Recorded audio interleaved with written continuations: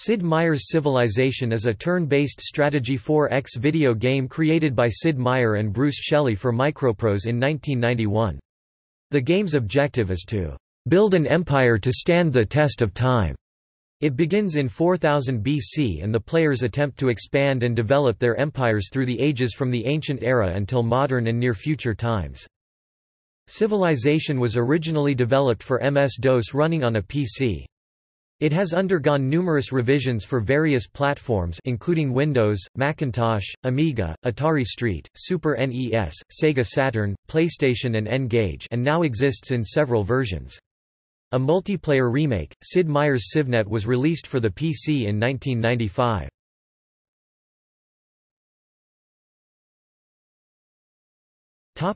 Gameplay.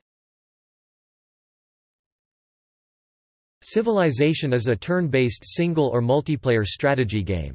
The player takes on the role of the ruler of a civilization, starting with one or occasionally two settler units, and attempts to build an empire in competition with 2 to 7 other civilizations. The game requires a fair amount of micromanagement, although less than other simulation games. Along with the larger tasks of exploration, warfare and diplomacy, the player has to make decisions about where to build new cities, which improvements or units to build in each city, which advances in knowledge should be sought and at what rate, and how to transform the land surrounding the cities for maximum benefit. From time to time the player's towns may be harassed by barbarians, units with no specific nationality and no named leader. These threats only come from unclaimed land or sea, so that over time there are fewer and fewer places from which barbarians will emanate. Before the game begins, the player chooses which historical or current civilization to play. In contrast to later games in the Civilization series, this is largely a cosmetic choice, affecting titles, city names, musical heralds, and color. The choice does affect their starting position on the Play on Earth map, and thus different resources in one's initial cities, but has no effect on starting position when starting a random world game or a customized world game. The player's choice of civilization also prevents the computer from being able to play as that civilization or the other civilization of the same color, and since computer-controlled opponents display certain traits of their civilizations, this affects gameplay as well. The Aztecs are both fiercely expansionist and generally extremely wealthy, for example. Other civilizations include the Americans, the Mongols, and Romans. Each civilization is led by a famous historical figure, such as Mohandas K. Gandhi for India. The scope of Civilization is larger than most other games. The game begins in 4000 BC, before the Bronze Age, and can last through to AD 2100 on the easiest setting with space age and future technologies. At the start of the game there are no cities anywhere in the world, the player controls 1 or 2 settler units, which can be used to found new cities in appropriate sites, and those cities may build other settler units, which can go out and found new cities, thus expanding the empire. Settlers can also alter terrain, build improvements such as mines and irrigation, build roads to connect cities, and later in the game they can construct railroads which offer unlimited movement. As time advances, new technologies are developed. These technologies are the primary way in which the game changes and grows. At the start, players choose from advances such as pottery, the wheel, and the alphabet to, near the end of the game, nuclear fission and spaceflight. Players can gain a large advantage if their civilization is the first to learn a particular technology, the secrets of flight, for example, and put it to use in a military or other context. Most advances give access to new units, city improvements or derivative technologies, for example, the chariot unit becomes available after the wheel is developed, and the granary building becomes available to build after pottery is developed. The whole system of advancements from beginning to end is called the technology tree, or simply the tech tree. This concept has been adopted in many other strategy games. Since only one tech may be researched at any given time, the order in which technologies are chosen makes a considerable difference in the outcome of the game and generally reflects the player's preferred style of gameplay. Players can also build wonders of the world in each of the epochs of the game, subject only to obtaining the prerequisite knowledge. These wonders are important achievements of society, science, culture and defense, ranging from the pyramids and the Great Wall in the Ancient Age, to Copernicus Observatory and Magellan's expedition in the Middle Period, up to the Apollo program, the United Nations, and the Manhattan Project in the modern era. Each wonder can only be built once in the world, and requires a lot of resources to build, far more than most other city buildings or units. Wonders provide unique benefits to the controlling civilization. For example, Magellan's expedition increases the movement rate of naval units. Wonders typically affect either the city in which they are built, for example, the Colossus, every city on the continent, for example, J.S. Bach's Cathedral, or the civilization as a whole, for example, Darwin's voyage. Some wonders are made obsolete by new technologies. The game can be won by conquering all other civilizations or by winning the space race by reaching the star system of Alpha Centauri.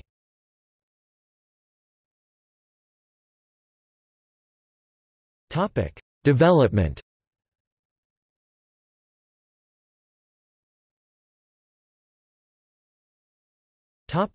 Prior civilization named games.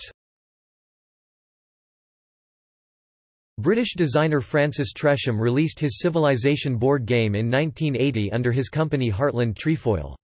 Avalon Hill had obtained the rights to publish it in the United States in 1981. There were at least 2 attempts to make a computerized version of Tresham's game prior to 1990.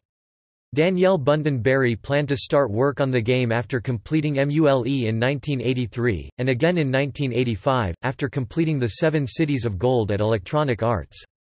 In 1983, Bunton and producer Joe Ibarra opted to first do 7 Cities of Gold.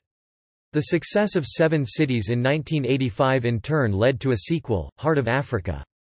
Bunton never returned to the idea of Civilization.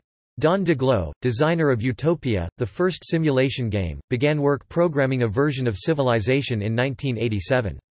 He dropped the project, however, when he was offered an executive position at Broderbund, and never returned to the game.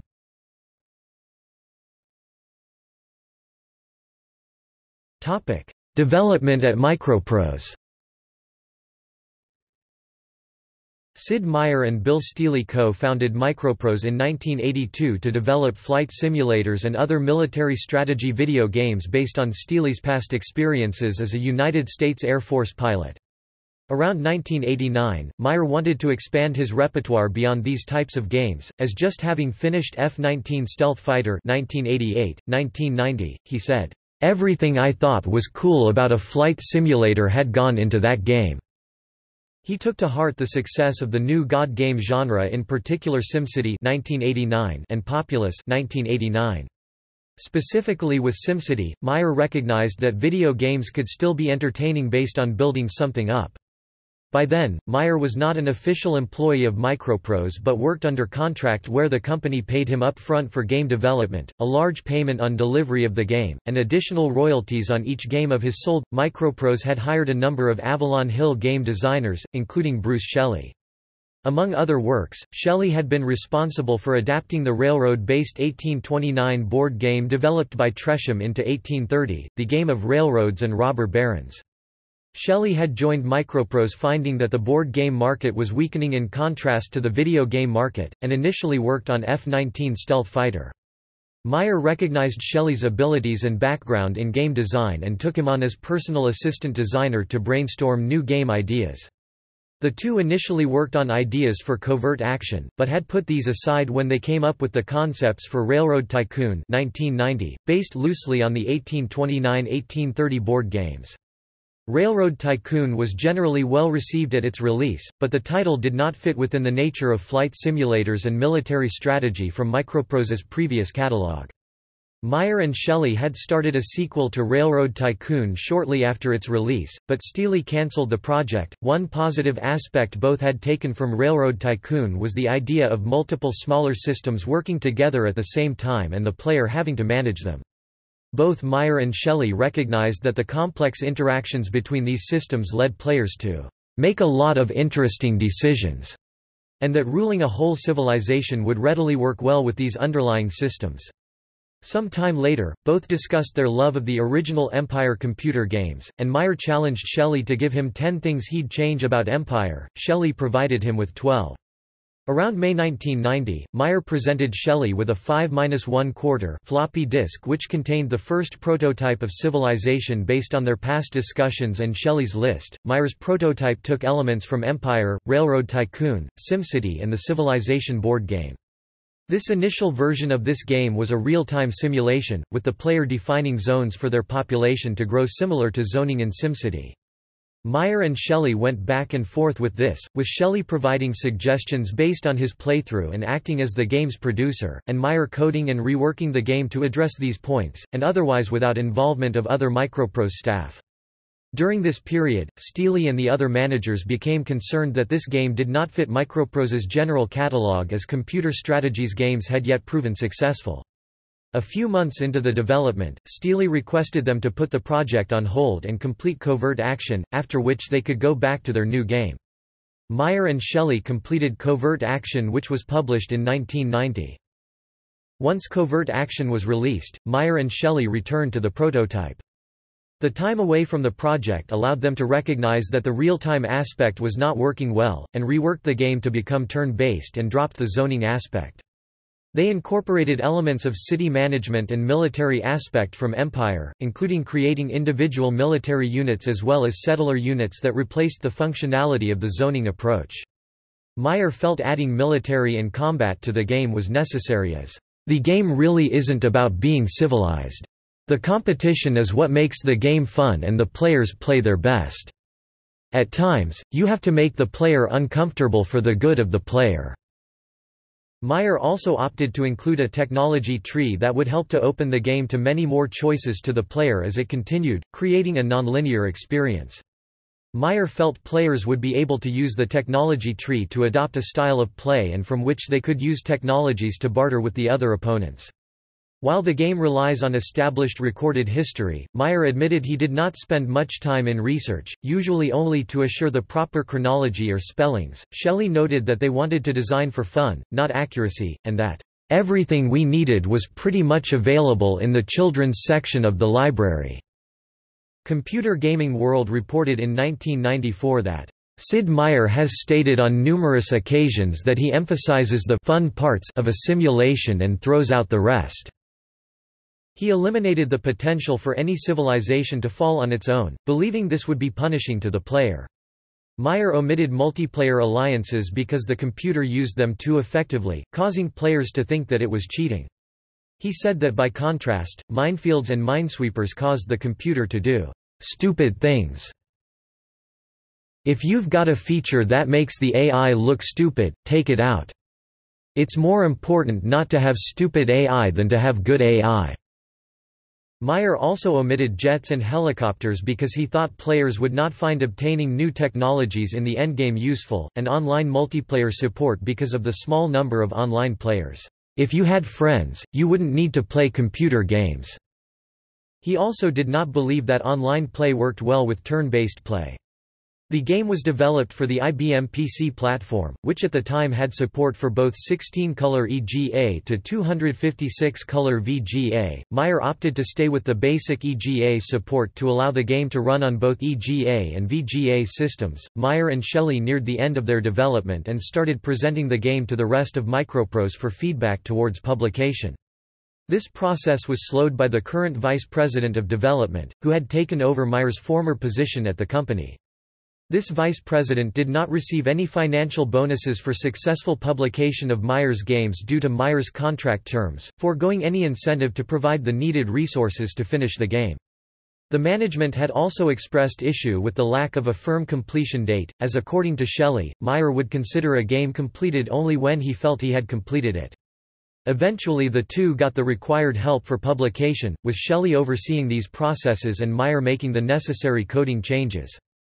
Playtesting revealed that their chosen map size was too large and made for boring and repetitive gameplay. The size was reduced and other automated features, like city management, were made to require more player involvement. They also eliminated a large branch of their technology tree and spent time reworking the existing technologies and units to make sure they felt appropriate and did not break the game. Most of the game was originally developed with art crafted by Meyer, and MicroProse's art department helped to create most of the final assets, though some of Meyer's original art was used. Shelley wrote out the Civilopedia entries for all the elements of the game and the game's large manual. The name Civilization came late in the development process. MicroProse recognized at this point the 1980 Civilization board game may conflict with their video game, as it shared a similar theme including the technology tree. Meyer had noted the board game's influence but considered it not as great as Empire or SimCity, while others have noted significant differences that made the video game far different from the board game, such as the non-linearity introduced by Meyer's technology tree. To avoid any potential legal issues, MicroProse negotiated a license to use the Civilization name from Avalon Hill. The addition of Meyer's name to the title was from a current practice established by Steely to attach games like Civilization that diverged from MicroProse's past catalog to Meyer's name, so that players that played Meyer's combat simulators and recognized Meyer's name would give these new games a try. This approach worked, according to Meyer, and he would continue this naming scheme for other titles in the future as a type of branding. By the time the game was completed and ready for release, Meyer estimated that it had cost $170,000 in development. Civilization was released in early 1991. Because of the animosity that MicroProse's management had towards Meyer's games, there was very little promotion of the title, though interest in the game through word of mouth helped to boost sales. Following the release on the IBM PC, the game was ported to other platforms. Meyer and Shelley provided this code to contractors hired by MicroProse to complete the ports.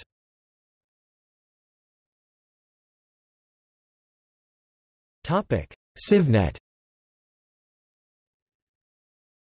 Civilization was released with only single-player support, with the player working against multiple computer opponents.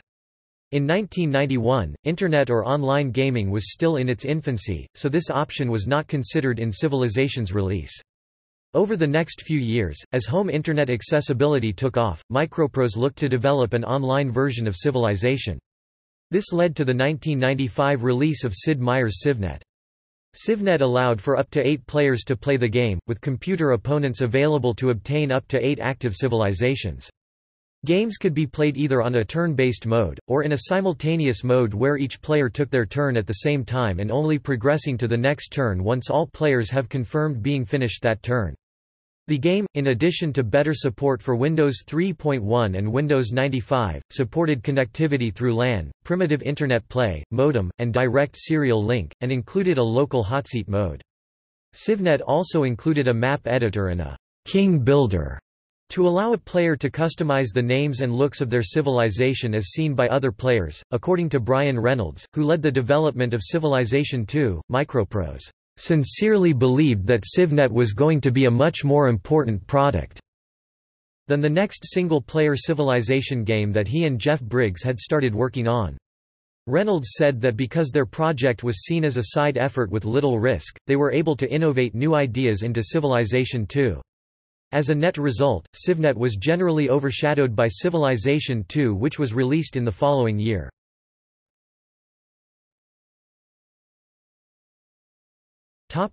Post-release. Civilization's critical success created a golden period of MicroProse, where there was more potential for similar strategy games to succeed, according to Meyer. This put stress on the company's direction and culture. Steely wanted to continue to pursue the military-themed titles, while Meyer wanted to continue his success with simulation games. Shelley left MicroProse in 1992 and joined Ensemble Studios, where he used his experience with Civilization to design the Age of Empire games. Steely had pushed MicroProse to develop console and arcade-based versions of their games, but this put the company into debt, and Steely eventually sold the company to Spectrum Holobyte in 1993. Spectrum Holobyte kept MicroProse as a separate company on acquisition. Meyer would continue and develop Civilization 2 along with Brian Reynolds, who served in a similar role to Shelley as design assistant, as well as help from Jeff Briggs and Douglas Kaufman. This game was released in early 1996, and is considered the first sequel of any Sid Meier game. Steely eventually sold his shares in MicroProse and left the company, and Spectrum Holobyte opted to consolidate the two companies under the name MicroProse in 1996, eliminating numerous positions at MicroProse in the process. As a result, Meyer, Briggs, and Reynolds all opted to leave the company and founded Firaxis, which by 2005 became a subsidiary of Take-Two. After a number of acquisitions and legal actions, the Civilization brand, both as a board game and video game, is now owned by Take-Two, and Firaxis, under Meyer's oversight, continues to develop games in the Civilization series.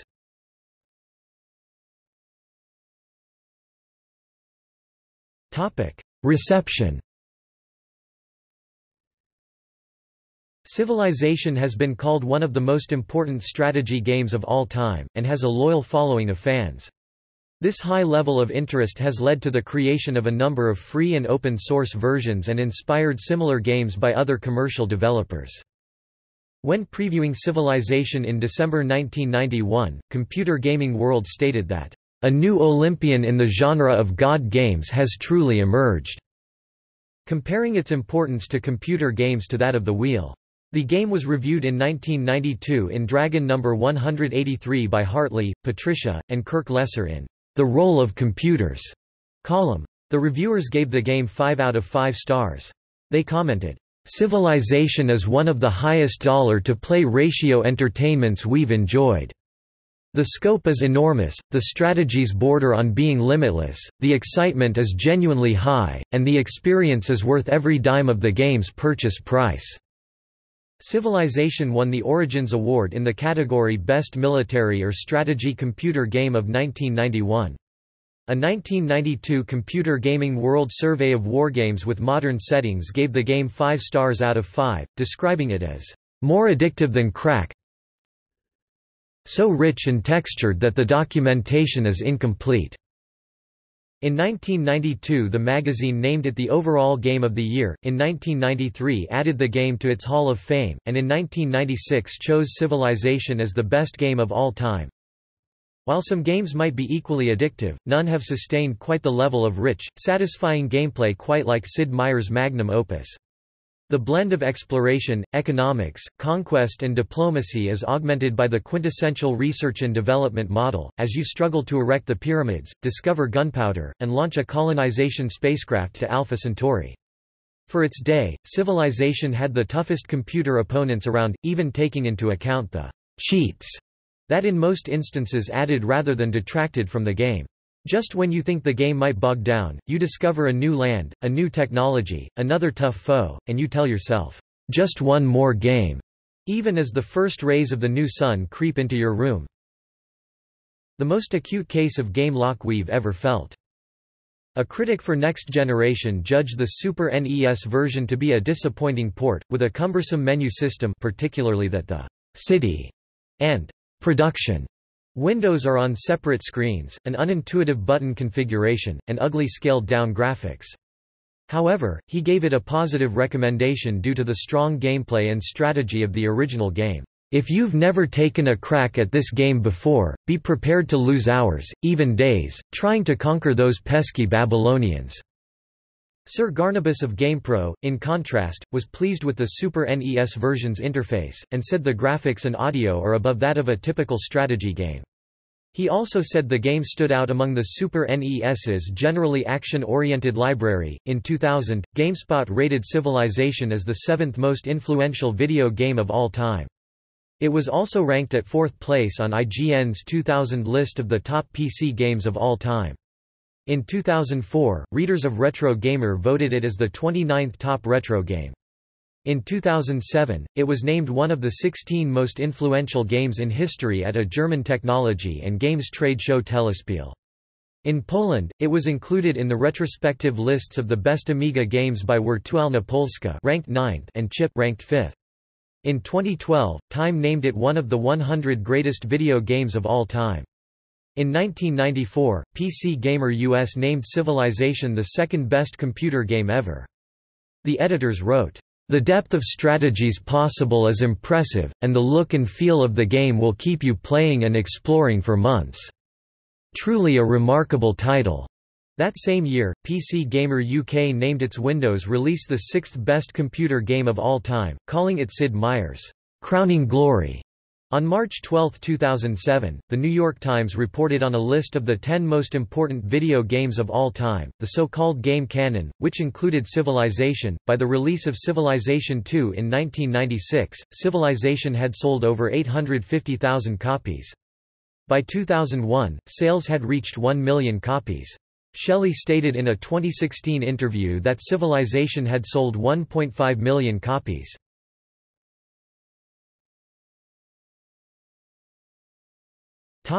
Legacy.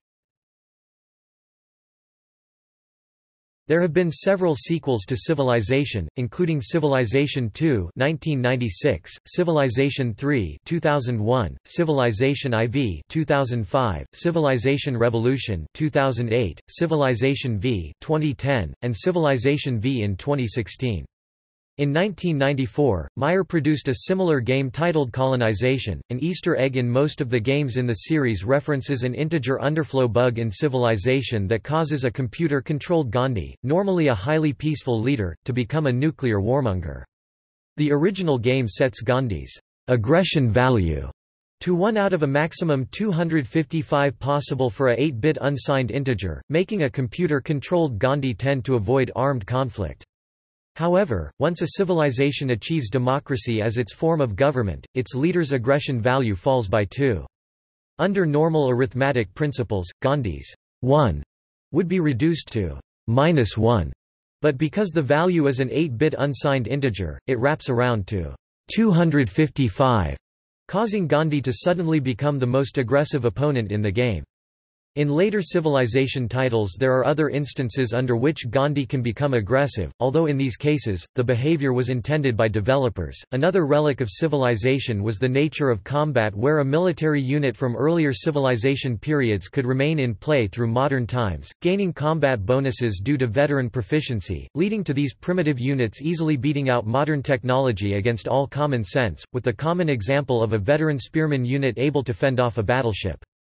Meyer noted that this resulted from not anticipating how players would use units, expecting them to have used their forces more like a war-based board game to protect borders and maintain zones of control rather than creating stacks of doom. Future Civilization games have had many changes in combat systems to prevent such oddities, though these games do allow for such random victories. The 1999 game Sid Meier's Alpha Centauri was also created by Meyer and is in the same genre, but with a futuristic, space theme. Many of the interface and gameplay innovations in this game eventually made their way into Civilization III and IV. Alpha Centauri is not actually a sequel to Civilization, despite beginning with the same event that ends Civilization and Civilization II. A manned spacecraft from Earth arrives in the Alpha Centauri star system. Firaxis' 2014 game Civilization, Beyond Earth, although bearing the name of the main series, is a reimagining of Alpha Centauri running on the engine of Civilization V. A 1994 Computer Gaming World Survey of Space War games stated that the lesson of this incredibly popular wargame has not been lost on the software community, and technological research popped up all over the place in 1993, citing Spaceward Ho! And Master of Orion as examples.